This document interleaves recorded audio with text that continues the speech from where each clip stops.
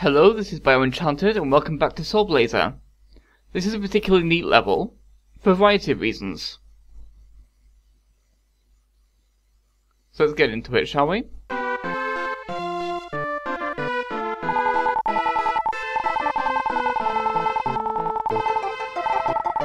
Yeah. We finally caught up with Dr. Leo. And the Zansetsu sword, as you may have guessed from that dialogue, actually kills metal enemies. We're finally getting that sword. The metal sword. Yes. It's right there in that chest, but we can't get it yet. We need to find the Great Door first. The second major thing about this dungeon that I really like, besides the fact that we're now finally at Leo's house, is it's got new music. Really interesting music too. Reminds me a lot of Devil's Lab from Final Fantasy VI, which is probably my favourite music in that particular game. I mean, it's not quite as catchy as Devil's Lab, but it's different too with every other music in the game, so I'm fine with it. I like sort of bass line coming up here as well. It's a really fun song. But now we've actually unlocked the way to that chest, so let's just quickly run back and grab it, shall we? Some doors don't speak. Most doors don't speak. That first one did, but this one doesn't. But now we finally have Zansetsu sword. We can kill metal enemies. So a weird thing. Those grey monkeys actually, from the third level, actually count as metal. Weird. I wouldn't have thought so, but yeah. They're not ghosts, so I guess metal's the only thing that could be left, really. These white guys can be a little annoying because of their hitbox, because they jump at you, and when they jump, their hitbox is way higher than it seems like it would be in a 3D game. Because of course the sprite ends up going up a little bit rather than the usual way. And there are some enemies in this area that are kind of annoying to deal with, but some of them you can kind of get a good sort of thing going with them. And because we can kill almost all of them with our swords, we're getting quite a few gems here, which we'll need. But not nearly as much, happily.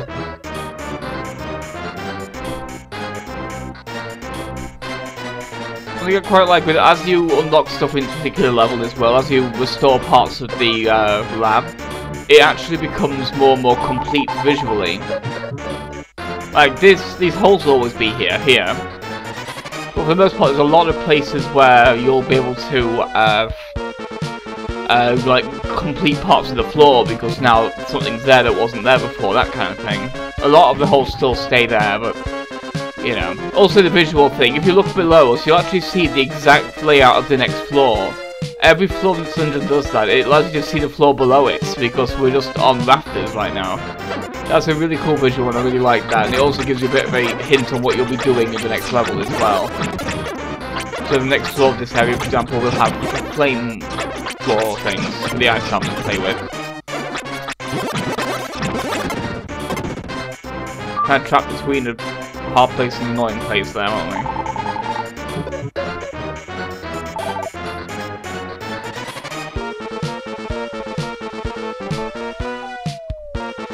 I also quite like how big this particular building is before you fill it with furniture.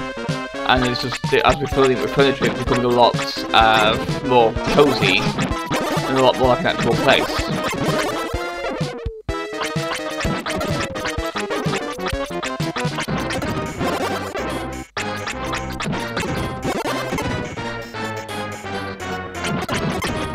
Of course, there's a lot of pads here that just make more pads happen. More monster layers, I mean, that just make more monster layers. Like, there's one coming up. Well, it'll just be a big string of monster layers, but it's experience. So let's go do it with it, shall we? Got a lot of cats in this area. This is also going to be the area where we come across the very last one of Leo's friends, as well. We already met all the other characters mentioned by Lisa. We have met Gnome the Snail, we've met Turbo the Dog, Dolphin, Lube, I think his name was.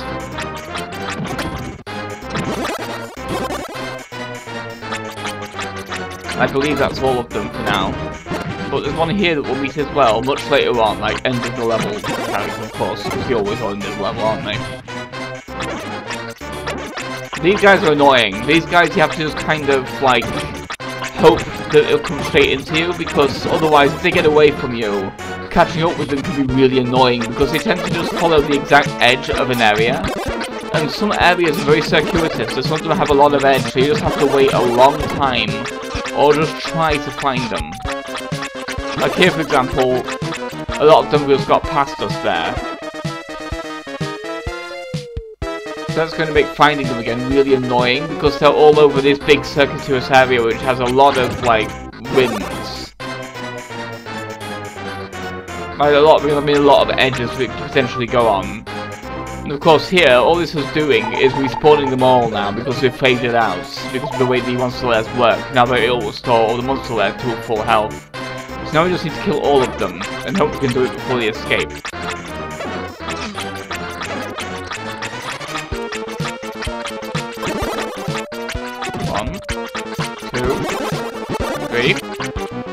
Oh, you bastard. We escaped. That's always annoying when one of them slips by, because you never quite know what the route is going to be that they take, because they always take the one with like, the longest routes to take. And then when they go off screen, it can be a real pain to find them again. These are the worst enemy types in this dungeon. They're easy, they're just so annoying. As you can see, they just follow the exact edge, so there can just be so much to deal with here. So much edge. We're done with the edge. You just need to kind of wait until they loop all the way back around the entire area and start coming down your way again. Because if you start trying to chase them down like I'm doing, you'll just go past you and you'll just miss them. They're a huge nightmare to fight, these guys.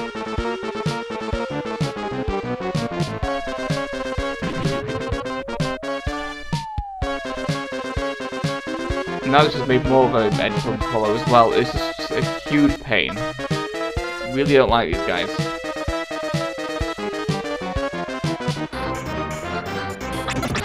Here we go. One.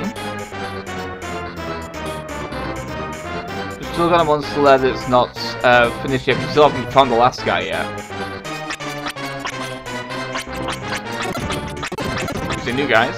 And that was the last guy behind me, I think. He just flew back past me because he's a butt. But now he'll be going over here too. There we go, finally. We can deal with the rest of these.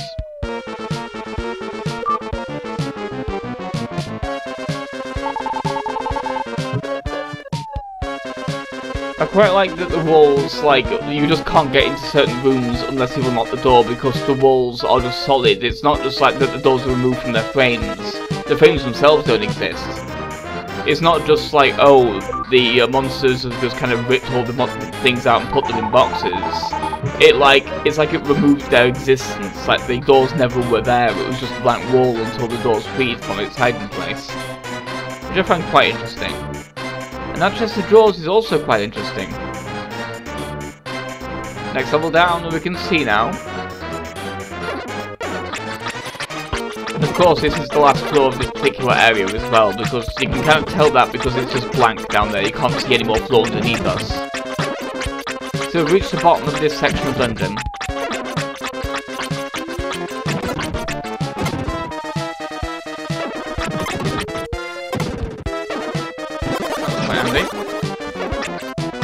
We're getting quite a lot of magic things as well.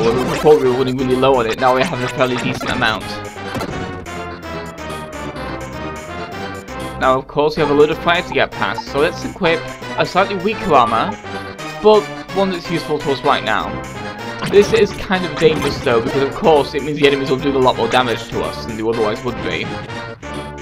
So let's just kind of deal with this best we can. So the best thing is, of course, pressing these monster lairs down here actually opens shortcuts so you don't need to go across the fire anymore. I don't use them as such, because I'm an idiot, but that's what they're for. They're basically so that you don't have to switch armor to get past the fire, you can just follow the route that actually doesn't have fire anymore. These little side routes. Here we go. That's like a full path now we can get around without having to go through the fire. this area is going to have, again, some really annoying enemy placements.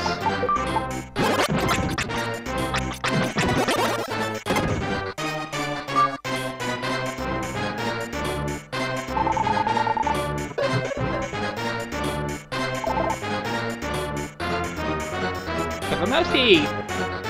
A mouse in a room full of cats. Not a good sign. These guys suck, because they spawn miles away from where you are. You just need to kind of... Because of course they go all the way around that circuitous area with all of the flames. Over up here, look. It's going to take forever for them to come back down again. And luckily though, they end up in this area. And of course as well, they kind of... They didn't spawn. Now they're spawning. And I missed that guy, so it's just a nightmare to deal with these guys. They're the worst. These little guys are just the worst. And of course you can't use magic on them because they're metal enemies. As far as I recall, I know most metal enemies you can't use magic on. Because otherwise you could sequence break. I don't recall if these count as metal enemies though, they might do. A lot of it. Because of course this dungeon is designed so that you can at least go a few enemies without getting Zantetsu's sword. There we go, that's better. So this might be something you don't need Zantetsu's sword to kill, but Zantetsu's sword to kill rather. But this is generally our strongest weapon right now. I quite like these little like bulldozer things that are really cute. Like little fly bulldozer thingies. Spiky little things too. Little shortcut.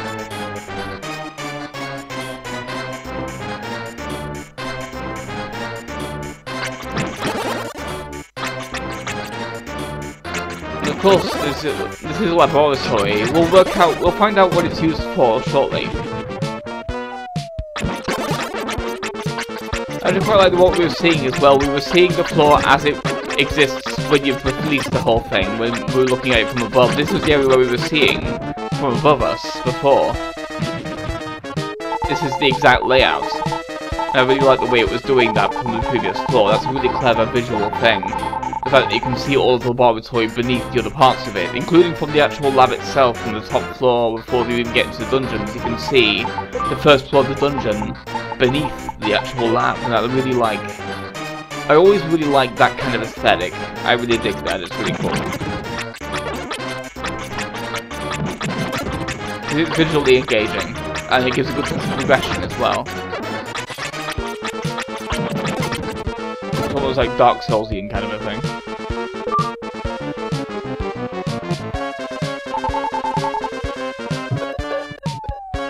Of course, now we can't go upstairs too. Now we have steps. Yep, now we actually have multiple floors to it. Now we can actually explore the next one. Once we've finished with this.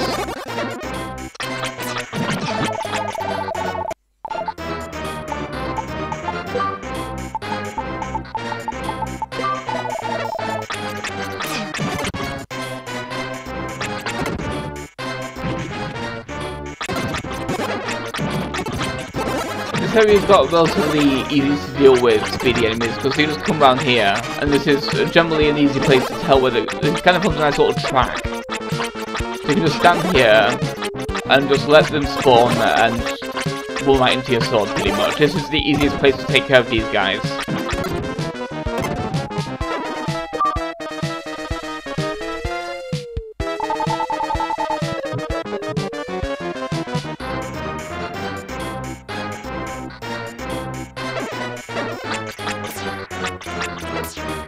I'm not sure I'll call it great, but it's certainly a very nice spot. Back to the armor. I find this kind of a pain in the bum having to swap to weaker armors so that you can get past hazards and stuff. I mean, it's an interesting way of making the armor useful, but it's just a pain to actually have to, like, do it. I quite like the helicopters though, they're pretty cool. These are the last two monster layers.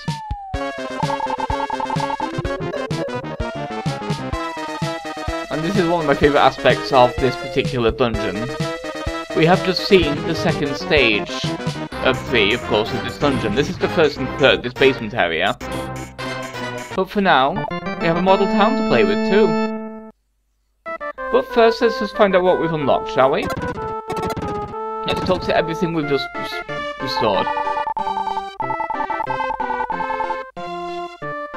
Yep. Good to know. Oh.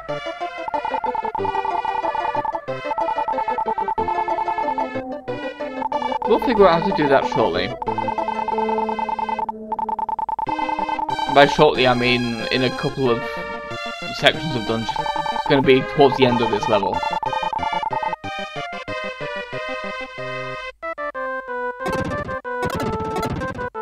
The key's not going to be long, though.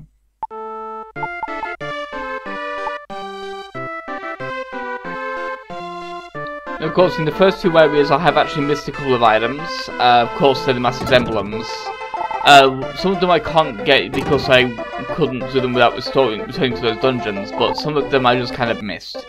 But then again, they are kind of stupid places. You'll see them when I go back for them in a much later video. Because after the dungeon after this one, I'm going to start going back to all of those and grabbing all the stuff. This is not be an appropriate time.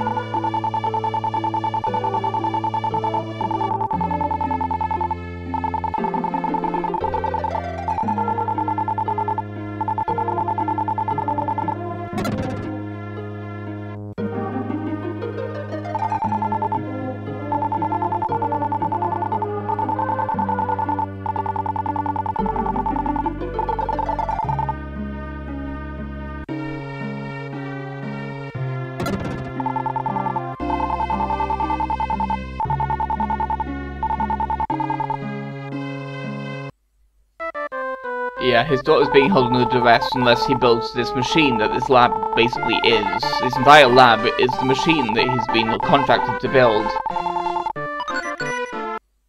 on pain of his daughter's life.